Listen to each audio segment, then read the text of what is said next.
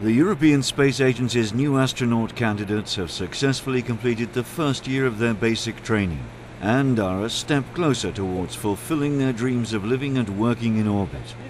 Appointed in May 2009 from ESA's 18 member states, they had each met a strict set of selection requirements.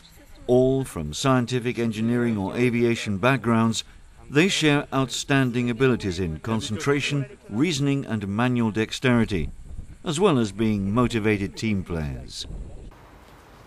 Most of the 18-month basic training course takes place at the European Astronaut Centre in Cologne, Germany. The program has been agreed between the International Space Station partners and is designed to familiarize trainee astronauts with ESA's manned spaceflight operations, as well as providing some of the knowledge and skills they'll need for life in space. A significant part of the team's training has already been dedicated to operations on board the International Space Station, with emphasis on its European components. At the European Astronaut Centre, they've used simulators to practice using the various robotic arms on board the ISS and explored the functions of Europe's Columbus laboratory. The candidates have also familiarized themselves with ESA's Automated Transfer Vehicle, or ATV, a 20-ton unmanned supply vehicle which periodically docks to the station.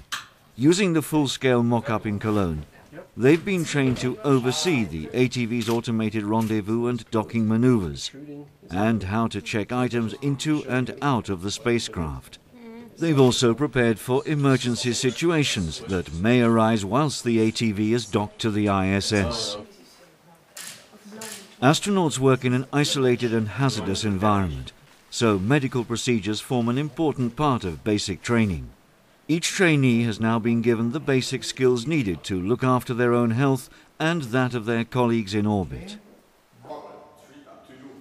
Certain maintenance tasks on board the International Space Station require astronauts to perform spacewalks. Technically known as extravehicular activity, or EVA, this means working outside the station for around 5 hours at a time.